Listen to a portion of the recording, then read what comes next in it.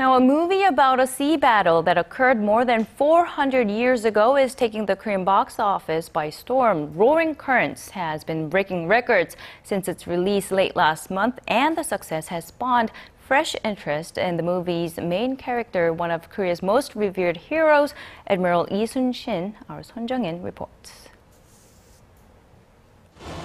Since its opening on July 30th, the period blockbuster Roaring Currents, known in Korea as Myeongryang, has been setting new box office records by the day.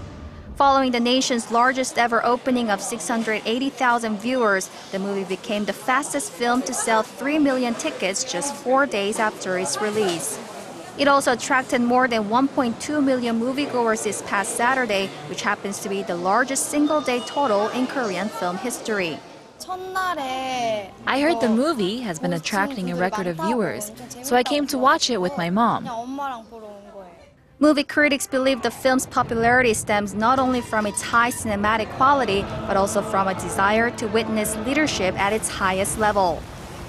The film depicts the historic Battle of Myeongryang during the Japanese invasion of Korea in 1592. Admiral Yi Sun-shin, with just 12 vessels under his command, managed to fend off and destroy a Japanese fleet of more than 330 ships. The movie's success has spilled into Korean bookstores as well. A novel that shares the same name as the movie is a top seller, and other books on the Japanese invasion of Korea are being picked up again. Author Kim Hoon's Song of a Sword, or Karenore, has enjoyed a fresh wave of interest. I think the recent trend represents the people's desire for a role model, someone we can learn strong leadership and strategy from. The record-breaking film is set to sail into U.S. theaters on August 15th, which is Korea's Liberation Day, under the title The Admiral.